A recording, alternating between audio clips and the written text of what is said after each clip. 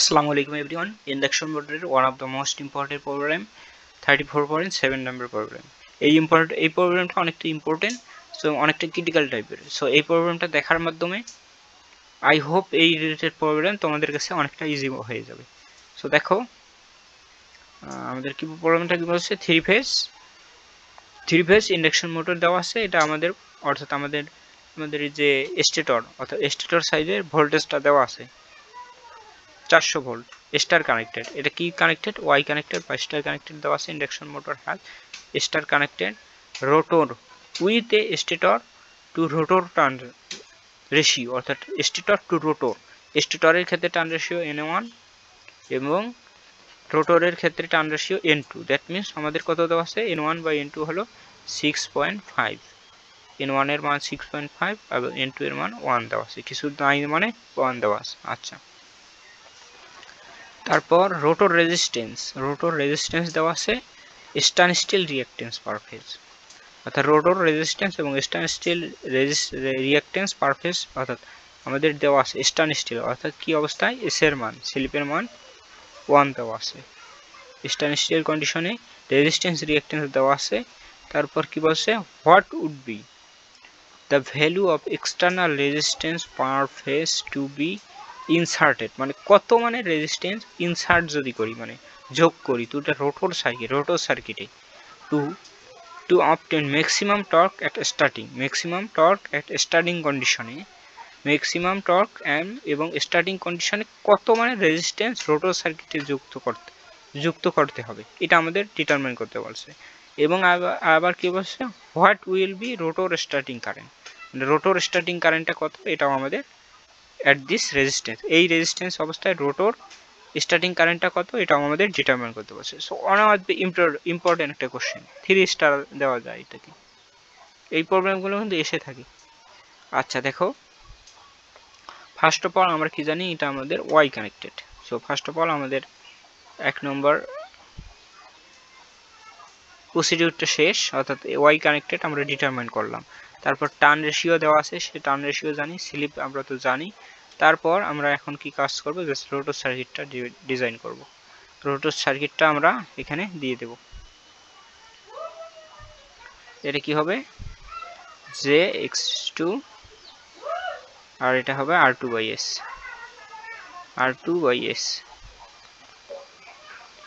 আচ্ছা, আমাদের এটা হলো আমাদের কি, অর্থাৎ E2 মানে কি, রোটর অবস্থায় অর্থাৎ রোটর সার্কিটের পার ফেজ, E2 পার ফেজ অর্থাৎ রোটর সার্কিটের ভোল্টেজ, ইনডিউস ভোল্টেজ। হ্যাঁ, আচ্ছা আমাদের কোন অবস্থায়, স্টেটরের ভোল্টেজটা দেওয়া আছে, অর্থাৎ V1 এর মানটা দেওয়া আছে কত, 400 দেওয়া আছে। বাট ওয়াই কানেক্টেডের ক্ষেত্রে আমরা যদি ফেজে নিয়ে যেতে চাই তাহলে সেক্ষেত্রে √3 দ্বারা ভাগ করতে হবে। তাহলে আমাদের স্টেটর অবস্থায় আমরা ভোল্টেজটা পেয়ে গেলাম। এখন এই ভোল্টেজটাকে আমরা কিসে কনভার্ট করব, অর্থাৎ রোটর অবস্থায় পার ফেজ, অর্থাৎ রোটর ভোল্টেজ পার ফেজে কি করব, কনভার্ট করব। সো আমরা ট্রান্সফরমারের ভিডিওগুলো থেকে জেনেছি যদি কিভাবে রেফার করতে হয়। তোমরা যদি না জেনে থাকো তবে অবশ্যই ট্রান্সফরমারের ভিডিওগুলো একটু দেখে নিবা, তাহলে তোমাদের এই কনফিউজিং বিষয়গুলো অনেকটা দূর হয়ে যাবে। দেখো আমরা V1 থেকে V2 তে যদি কনভার্ট করতে চাই, স্টেটর অংশ থেকে রোটরের স্টেটর ভোল্টেজ থেকে যদি রোটরের ভোল্টেজে কনভার্ট করতে চাই, সেক্ষেত্রে যদি আমরা পার ফেজে কনভার্ট করতে চাই সেক্ষেত্রে আমাদের কি করতে হবে, অর্থাৎ V2 per phase equal to কি হবে, N2/N1, অর্থাৎ এখানে কি আছে 2 আছে, তাহলে উপরে 2 হবে আর নিচে 1 হবে, অর্থাৎ N2/N1 ইন্টু কত হবে, V1 পার ফেজ। তাহলে দেখো, অর্থাৎ N1/N2 এর টার্ন রেশিওটা দেওয়া আছে, যদি আমরা এটিকে ফ্লিপ করে দিই তাহলে কি হবে, 1/6.5। আচ্ছা, আমরা মানটা পেয়ে গেলাম। তারপরে V1 এর মানটা তো দেওয়া আছে, কত হবে 40/√3। তাহলে আমরা এই অংশটা অর্থাৎ V2 এর ভোল্টেজটাও পেয়ে গেলাম, রাইট। তাহলে এটাকে যদি ক্যালকুলেট করি তাহলে আমরা পেয়ে যাব 35.52 ভোল্ট।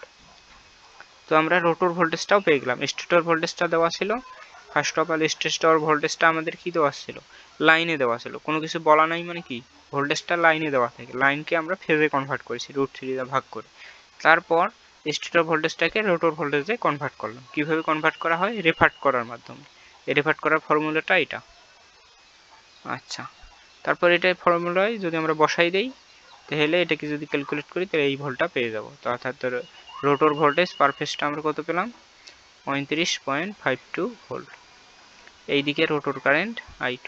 এখন আমরা কি করতে হবে, আমাদের কি ডিটারমিন করতে বলছে যে রোটর রেজিস্ট্যান্স। রোটর রেজিস্ট্যান্স যদি আমরা বের করতে চাই কত মানের রেজিস্ট্যান্স অ্যাড করতে হবে, এটা বের করতে হলে আমাদের ফার্স্ট অফ অল I2 এর মানটা জানতে হবে, রোটর কারেন্টের মানটা জানতে হবে। সো আমরা রোটর কারেন্টের মানটা বের করি। Rotor current I2 equal to অর্থাৎ V2 per phase by R2 by S plus JXS। আচ্ছা, তাহলে আমরা মানগুলো বসাই দিই। এখানে মানটা কত পেয়েছি? 35.52। আর এখানে আমরা মানটা কত পেলাম? অর্থাৎ R2 এর মান আমাদের কত আছে? ও আচ্ছা, এই মানগুলো তো বসা হয়নি। সো মানগুলো একটু বসাই। রেজিস্ট্যান্স এবং রিঅ্যাকট্যান্সের মান কত দেওয়া আছে? রেজিস্ট্যান্সের মান দেওয়া আছে 0.05, দ্যাট মিনস যেহেতু স্লিপ 1। আর এখানে কত দেওয়া আছে? রিঅ্যাকট্যান্সের মান দেওয়া আছে 0.25। আচ্ছা, তাহলে রেজিস্ট্যান্সের মানটা বসাই 0.05 বাই 1 প্লাস JXS। এর মান কত? 0.25। আচ্ছা, তো এইটা মানে যদি ক্যালকুলেট করি তাহলে আমরা কত পাবো? তা কারেন্টের মানটা পেয়ে যাব 100.46 অ্যাঙ্গেল -45। এই ছিল আমাদের কারেন্টের মান বের করলাম। এখন এই কারেন্টের মান থেকে আমরা কি করব? আমরা কি জানি আমাদের ফর্মুলা, এখান থেকে যদি আমরা কারেন্টের মানটা বের করতে বলে তাহলে এইভাবে কারেন্টের মানটা বের করতে হবে। সো আমাদের এই কারেন্টের মানটা না বের করলে হতো, যেহেতু আমরা বের করে ফেলেছি। তাহলে এই রিলেটেড যদি প্রবলেমে যদি কারেন্টের মান রোটর কারেন্ট পার ফেজ বের করতে বলে তাহলে এইটা আমরা দিয়ে দেব। যদি এই প্রবলেমে I2 এর মানটা না বের করলেও আমাদের হতো। আচ্ছা, যাই হোক, যেহেতু আমরা বের করছি, তাহলে এখন আমরা দেখো একটা কন্ডিশন কি বলছে। এই যে maximum obtain maximum torque at starting, অর্থাৎ স্টার্টিং অবস্থায় ম্যাক্সিমাম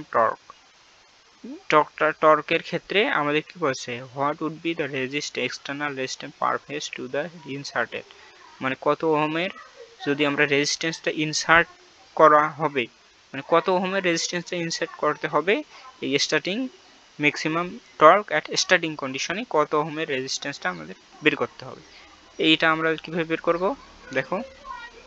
অর্থাৎ আমরা কি জানি এই রিলেটেড আমরা থিওরি, কিন্তু যদি আমরা থিওরিটিক্যাল কিছু আলোচনা করছি। At maximum starting torque,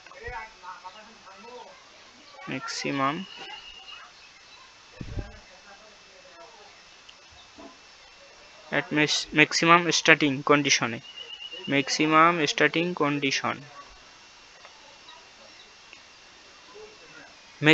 starting কন্ডিশনে আমাদের কি জানি আমরা? অর্থাৎ ম্যাক্সিমাম স্টার্টিং কন্ডিশনে আমরা ম্যাক্সিমাম টর্ক পাবো, এবং ম্যাক্সিমাম টর্কের ক্ষেত্রে ম্যাক্সিমাম স্লিপ আমরা কি জানি? Maximum slip S max equal to কি? R2/X2। এটা কিন্তু আমরা জানি, আমরা থিওরিটিক্যালি আলোচনা করেছি। এই ভিডিওগুলো অবশ্যই দেখবা, সিকোয়েন্স ওয়াইজ ভিডিওগুলো দেখলে আই হোপ আমাদের কি হবে, সরি R2/X2। আচ্ছা, আমরা কি জানি? R2/X2 ম্যাক্সিমাম স্টার্টিং কন্ডিশনে ম্যাক্সিমাম আমরা স্লিপ পাবো। সেই ম্যাক্সিমাম স্লিপের মানটা কত? R2/X2। আচ্ছা, তাহলে দেখো আমাদের কি বলছে? ম্যাক্সিমাম স্টার্টিং কন্ডিশনে এই ম্যাক্সিমাম স্টার্টিং কন্ডিশন কখন ঘটবে? যখন স্টার্টিং কন্ডিশন, এই ম্যাক্সিমাম স্টার্টিংটা ঘটবে কখন? স্টার্টিং অবস্থায়। এবং স্টার্টিং অবস্থায় আমরা কি জানি? স্টার্টিং অবস্থায় আমাদের স্লিপ 1। দ্যাট মিনস এখান থেকে আমরা কি পেলাম? অর্থাৎ ম্যাক্সিমাম স্লিপটা আমরা কখন পাবো? স্টার্টিং অবস্থায়। সেক্ষেত্রে স্টার্টিং অবস্থায় স্লিপটা কি হবে? 1। দ্যাট মিনস এক্স ম্যাক্সের মান 1। তাহলে এক্স ম্যাক্সের মান যদি 1 বসে দেয় তাহলে আমরা কত পাবো? R2/X2 পাবো। তাহলে R2টা কিসের সমান হবে? X2 এর সমান হবে। এই বিষয়টা মনে রাখবো। অর্থাৎ ম্যাক্সিমাম স্টার্টিং কন্ডিশনে তাহলে আমাদের R2 এর মানটা কিসের সমান হবে? x2 এর সমান হবে, রাইট? তাহলে এই বিষয়টা আমাদের মনে রাখতে হবে। সো R2 এর স্ট্যান্ড স্টিল কন্ডিশনে মানটা দেওয়া আছে কত? 0.05। দেখো এই সার্কিটটা দেখো, অর্থাৎ স্টার্টিং অবস্থায়, সরি এমনি সিম্পল অবস্থায় আমাদের R2 এর মান কত আছে, কত দেওয়া ছিল? 0.05। এটা কখন? স্ট্যান্ড স্টিল বা যখন স্থির অবস্থায় ছিল। এটা লিখেই দেই, স্ট্যান্ড স্টিল, অর্থাৎ স্ট্যান্ড স্টিল অবস্থায় আমাদের মানটা দেওয়া ছিল 0.05। আর ম্যাক্সিমাম স্টার্টিং কন্ডিশনে আমরা R2 এর মান কত পেয়েছি? দেখো R2 এর মানটা কিসের সমান? x2 এর সমান। তাহলে x2 এর মানটা কত? x2 এর মান 0.25।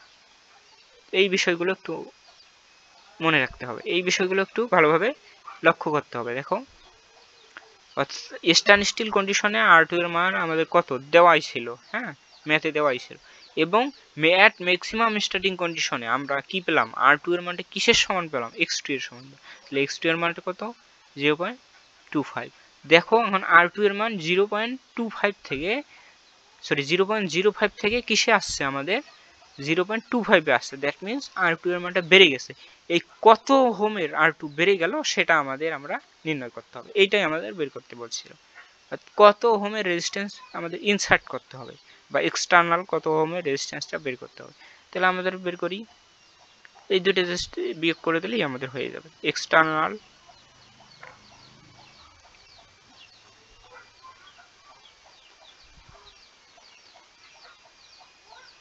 রেজিস্ট্যান্স পার ফেজ, এক্সটার্নাল রেজিস্ট্যান্স পার ফেজটা কত হবে? দেখো আমাদের জাস্ট বড়টা থেকে ছোটটা বিয়োগ করে দেবো। অর্থাৎ আমাদের প্রথমে ছিল স্ট্যান্ড স্টিল অবস্থায় ছিল 0.05 ওহম, ওহম। আর আর ম্যাক্সিমাম অবস্থায় R2 এর মান কত পেলাম? 0.25। দ্যাট মিনস কিছুটা বেড়ে গেছে। এই কত ওহমের রেজিস্ট্যান্সটা বেড়ে গেছে এটা আমাদের ডিটারমাইন করতে বলছিল। এই দেখো ম্যাথে বলো, এই যে দেখো what would be the value of external resistance per phase two B inserted, মানে কত ওহমের রেজিস্ট্যান্স আমাদের ইনসার্ট করতে হবে circuit at maximum starting, maximum torque at starting অবস্থায় আমাদের কত ওহমের রেজিস্ট্যান্সটা অ্যাড করা হবে। সেই কত ওহমের রেজিস্ট্যান্সটা অ্যাড করতে হবে সেটা আমরা বিয়োগ করলেই পেয়ে যাব। 0.25 থেকে 0.05 যদি আমরা বিয়োগ করে দেই তাহলে আমরা পেয়ে যাব 0.2 ওহম। এটাই আমাদের অ্যান্সার, এত পার ফেজ আমরা পার ফেজে পেয়ে গেলাম। এটাই আমাদের মেইনলি অ্যান্সার ছিল। সো আই হোপ এই রিলেটেড কনফিউজিং টাইপের ম্যাথ প্রবলেমগুলো আমি অনেকটা ইজিলি উপস্থাপন করেছি। দেখো বইয়ে, দেখো বইয়ে কিন্তু অনেকটা বিদঘুটি টাইপের দেওয়া আছে এই অ্যান্সারগুলো। এই যে কীভাবে 1/6 করলো k ইকুয়াল টু, আবার অনেকটা সিম্পল টাইপের, বাট এটা কিভাবে করছে অনেকটা দেওয়া নাই। সো আই হোপ আমি এটা বোঝাতে পেরেছি। সো আরও একটা অ্যান্সার ছিল আমাদের, কি বলছে ও রোটর কারেন্ট আরেকটা ছিল। আচ্ছা, সো আরেকটা কি বলছে, what will be the rotor starting current, ওই যে এখান থেকে I2 এর মানটা বের করতে হবে। ও I2 এর মানটা বের করেছি, ও এটা আমাদের দ্বিতীয় নম্বর, সরি I2 এর মানটা অলরেডি আমরা বেরই করেছি। আচ্ছা, এটাই ছিল আমাদের প্রবলেম। সো আই হোপ এই রিলেটেড প্রবলেমগুলো তোমরা এই চ্যানেলে পেয়ে যাবা, সার্কিট বাংলা একাডেমি চ্যানেলটিকে। তাহলে আমার হাম্বল রিকোয়েস্ট, অবশ্যই তোমরা এই চ্যানেলটিকে সাবস্ক্রাইব করবে এবং শেয়ার করবে। So that's it for today. Allah Hafiz.